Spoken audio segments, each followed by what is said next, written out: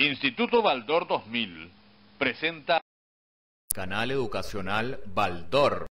Ejercicios de desarrollo. Prepare un cuaderno y resuelva ordenadamente.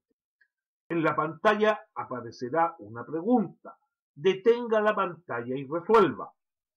Posteriormente aparecerá la respuesta correcta y la forma de resolver el ejercicio. Finalizadas las preguntas, una pauta para que usted calcule su calificación. Prepárese para resolver. 1, 2 y 3. Detenga ahora.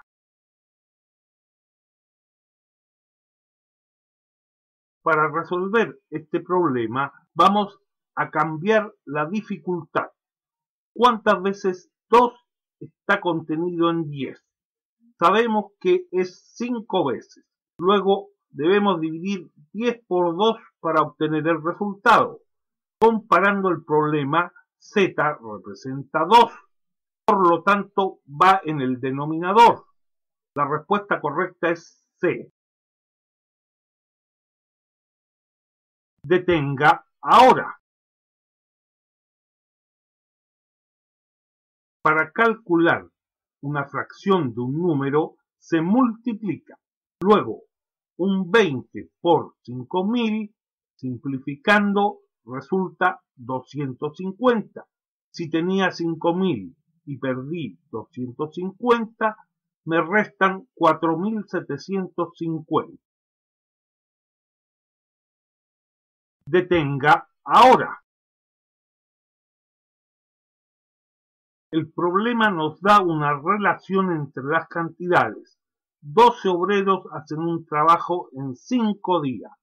Luego, ¿cuánto demoran en hacerlo 3 obreros? Antes de resolver una regla de 3, se debe estudiar la variación entre las cantidades. Aumentamos el número de obreros, disminuye el número de días trabajados. La regla de 3 es inversa. Antes de resolver, se debe invertir una de las flechas. Luego se multiplica 5 por 12, 60 y se divide por 3. X igual 20.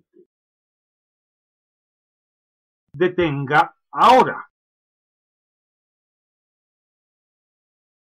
Planteamos 2000 kilómetros en 12 horas, 1200 kilómetros, X horas.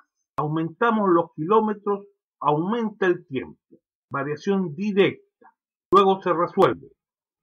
12 por 1200 y 2000 por X. 2000 pasa a dividir, simplificamos y obtenemos 7,2. 0,2 horas lo transformamos a minutos aplicando una nueva regla de 3. 1 hora 60 minutos, 0,2 horas X. Relación directa. Luego, X es igual 0,2 por 60, que es igual 6 por 2, 12. Se agrega un 0 y se quita un lugar. X es igual 12. Respuesta, 7 horas 12 minutos.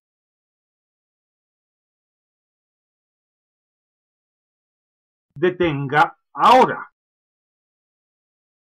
Para determinar qué división se debe realizar, cambiamos el problema. 12 metros dividido en 2 partes iguales. El resultado conocemos que es 6.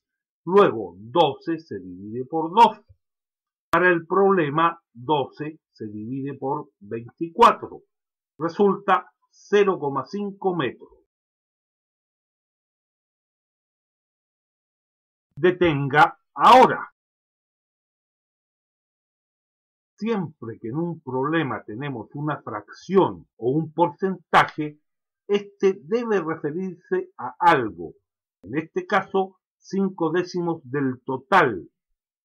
10% es lo mismo que un décimo de t del total. A continuación, la suma de las partes es igual al total. Por lo tanto, un medio de t más 20 más un décimo de t igual T. La suma de las partes igual al total. Mínimo común de la ecuación, 10. Y se dice, 2 en 10, 5. 5 por 1, 5. Más 1 en 10, 10. 10 por 20, 200. Más 10 en 10, 1. 1 por T, T. Despejando T, llegamos a T igual 50 metros cuadrados.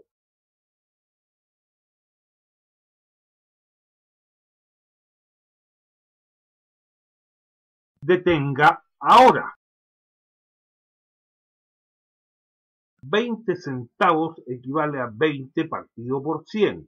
Para calcular una fracción de un número, se multiplica 20 partido por 100 por 100.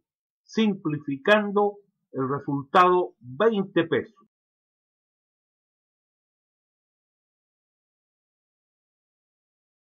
Si te gusta el video, comenta o suscríbete para incentivarnos a desarrollar nuevos proyectos.